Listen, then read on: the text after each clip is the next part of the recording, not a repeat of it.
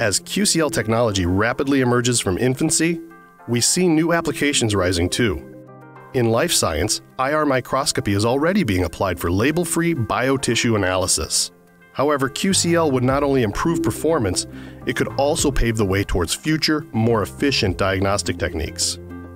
Pharmaceutical development can also benefit enormously, as QCL's high throughput is a key advantage throughout the drug development process, from initial research to end-stage quality control.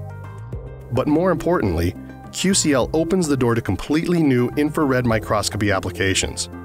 Currently, QCL is used to study the movement of live microorganisms in water and to monitor yeast fermentation in microbioreactors in real time.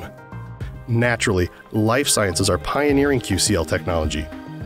But a huge potential lies in the real-time investigation of dynamic processes in material sciences to reveal physical and chemical reactions on a microscopic level, at video frame rates.